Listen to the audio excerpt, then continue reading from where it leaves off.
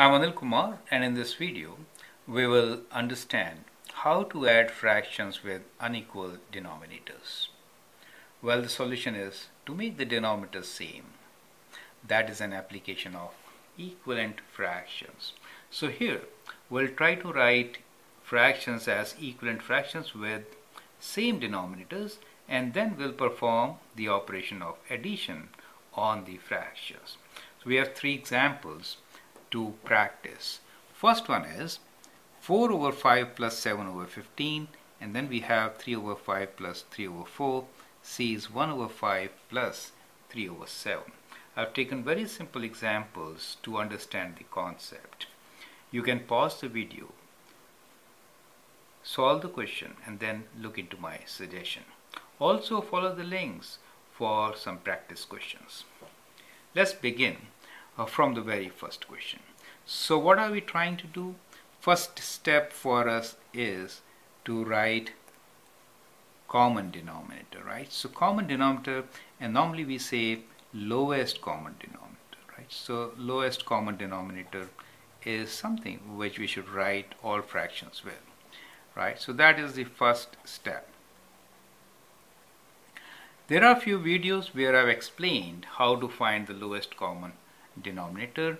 At times we say lowest common multiple also. That comes in the denominator, common multiple, and then we call it lowest common denominator. It's one and the same thing, right? So that is the exercise. So fractions with same lowest common denominator. So once you change the fraction, you write it as a different fraction. Remember that different fraction is always an equivalent fraction.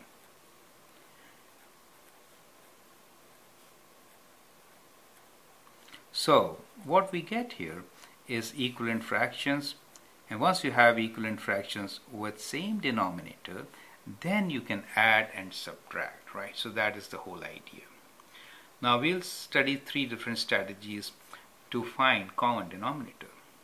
Here 15 is multiple, so in this case we have a multiple, right? Multiple really means 5 times 3 is multiple. So we have to change only one of them, not both of them, right? How do we change it? We can multiply both by 3. I mean both numerator and denominator by 3 and get equivalent fraction with same denominator. 4 times 3 is 12. So let me write 12 over 5 times 3 is 15 plus, do not change the other fraction since the denominator is a multiple. And now you can add 12 plus 7 is 19, right? So what you get here is 19 over 15 as your answer. At times you may write this as mixed number. So if you divide by 15, you get this as 1 whole, then 4 remainder over 15. So that is another way of writing this particular fraction, correct? So that is how you do it. Now in the second example, numerators are same, but they do not help us. We need to make denominators as same.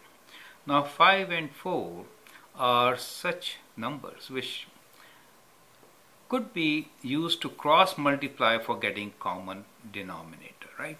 So in such cases we can apply a strategy which is kind of cross multiplication. Do you see that?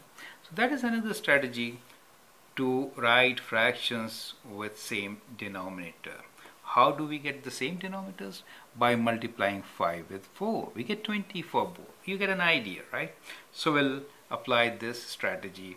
It is called cross multiplication. Let me write down here. Very important. Cross multiplication. So in case you find it difficult and there is no other way out, just cross multiply. Perform addition or subtraction as the case may be. Then you may sometimes have to simplify your result. Do that. Okay, so let's cross multiply. 5 times 4 is 20, right? So we have 20 here. Let me draw a line here. This is part B, which we are doing now, right? And this is space for C. Okay, so we have 20 for 5 times 4. 4 times 3 is 12. So let me write down 12 for the first one plus 5 times 3 is 15, right? So same denominator, common denominator is 20. We could write like this also. You get an idea. There's another way of writing. You could write separately also. Now let's add them. So we have 27. 5 plus 2 is 7. 1 plus 1 is 2. So 27 over 20, you could write this as 1 whole 7 over 20. Correct? So that is how you can do it. Now here, this is for you to do. Best strategy is, both are prime numbers. Here, best strategy is indeed cross multiplication. So cross multiply, get your result. So when you do 7 times 1, you get 7. 7 times 5, 35. Plus 5 times 3, 15. And 5 times 7, 35. Adding them up, denominator is always same, which is 35. 7 plus 15 is 22. So that is your final result. I hope you understand and appreciate this cross multiplication. Right? Denominator is when these two gets multiplied. So that is how we can always add fractions even if they have unequal denominator. Preferred strategy is cross multiplication when it is difficult to find common denominators otherwise. I hope that helps. I am Anil Kumar. You can subscribe and learn a lot from my videos. Thank you and all the best.